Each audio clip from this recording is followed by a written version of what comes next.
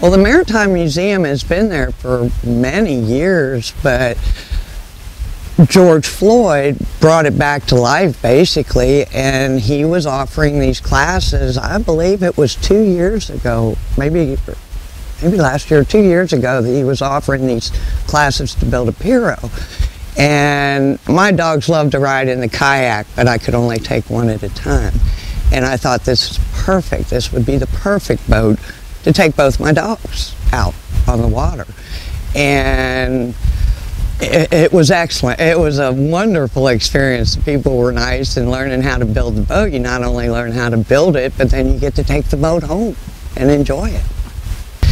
I learned more than, I pretty much knew there was a bow and a stern to the boat, but building this one, you learn all the different parts of the boat, what they do to make the boat float, how to put it together, just more about it. And if you live on the water, you want to know about the boat. And Ron, the teacher, was excellent at explaining things on how to put it together, what it does, what this piece of wood is for, why it bends like it does. It was very educational, very educational.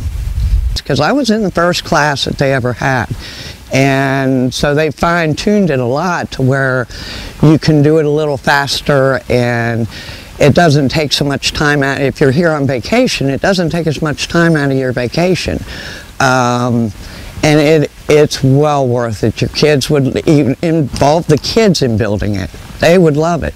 And then, like I said, then you get to take the boat home with you and enjoy it for years to come. It's built to last. I had some friends, some snowbird friends that are artists, very talented, and I had asked them if they would take an interest in painting the pirogue.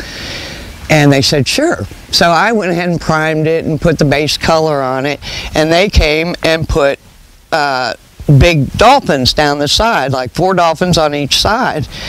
And I told them I wanted dolphins. I told them what I wanted. And then I looked at it and I decided to add to it. So I added more dolphins. I put littler dolphins, and then on the inside of the boat I put, like it was a glass bottom boat, I put a design on the bottom of it also, just because it's just the type of boat, the design on it, and seeing that I go out here in the canal and the dolphins have jumped right by the boat. And even with the dogs in the boat, it's so balanced. It didn't tip. 2 dogs and me, and they're going to get the dolphins, and we didn't tip. It was amazing. But so the painting of the boat was a group effort, really. Myself and friends of mine contributed to it. I've gotten a lot of comments on it when I'm out in the water, because I go out here in the bay and paddle around, and people have come out on their docks and inquired about the boat. Where did you get the boat? What kind of boat is it?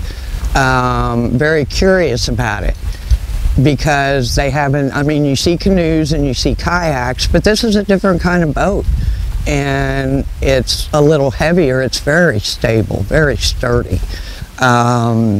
And so I get a lot of comments on it, and I enjoy going out in it. I've got a little seat in there, and it's comfortable. I've got a pad in the bottom so the dogs can get better traction, and I have more room in that boat than I do a kayak, and it's fun to go out in it. I enjoy it thoroughly, and I use it all summer and in the winter when the weather allows me, because I enjoy it so much, and the dogs enjoy it.